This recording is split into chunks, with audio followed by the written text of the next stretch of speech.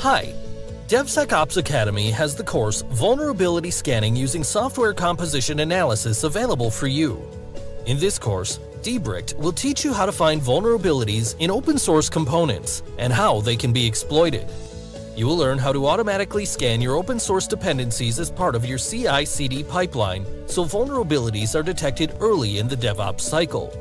Furthermore, you will use Debricked to analyze vulnerabilities and apply suggested fixes to make your application secure again. Go check it out and have fun!